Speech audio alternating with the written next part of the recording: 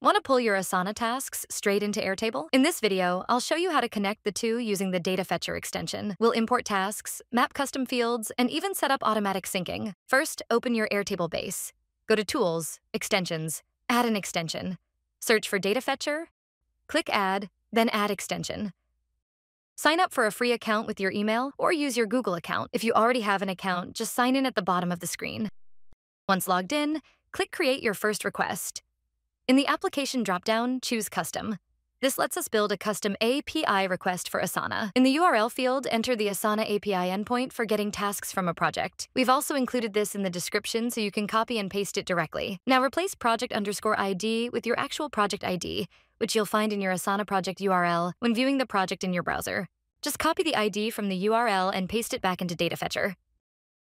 Let's rename the request to Import Asana Tasks so it's easy to keep track of later. Now let's set up the parameters. In the Parameters box, click Add.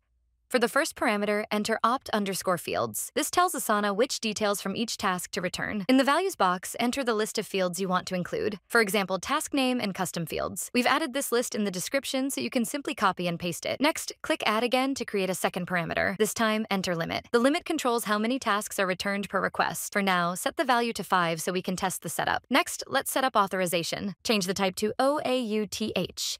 Then under Connection, click New. From the list, choose Asana. A new window will pop up. Just click Allow to give Data Fetcher access. Finally, open Advanced Settings. Scroll down to Data Transformation. Make sure Single Record is selected.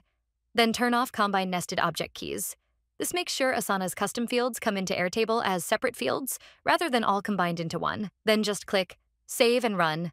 Data Fetcher will connect to Asana and the response field mapping screen will open. Start by clicking Deselect All to clear everything, then map the fields you need. Let's start with GID and make sure it's set as a new field and rename it to ID. Now select Custom Fields 1 display value, rename it to Priority, and set the type to Single Select. We'll also rename Custom Field 2 display value to Risk and set the type to Single Select.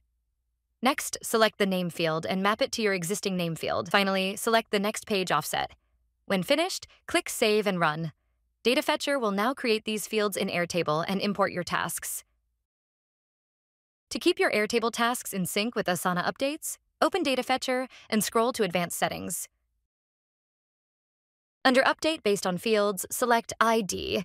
This makes sure records stay synchronized between Asana and Airtable. Next, let's scroll down to Pagination. Select Cursor from the drop-down menu. Set Cursor Parameter to Offset. Set Cursor Field to Next Page Offset. For Page Size Parameter, use Limit, and set Page Size to 100. Click Save and Run, and all tasks from your project will be imported into Airtable. To make sure your Asana tasks stay up to date in Airtable, you can schedule the integration to run on a regular basis. For this, you need to upgrade to a paid Data Fetcher plan. After upgrading, open Data Fetcher, and under Schedule, click Authorize. A window will open, select all resources, and then click Grant Access. Now toggle Schedule this request on and choose how often you want a sync. We'll choose hours for this example. Click Save to finish. Your Airtable base will now update automatically with the latest Asana tasks.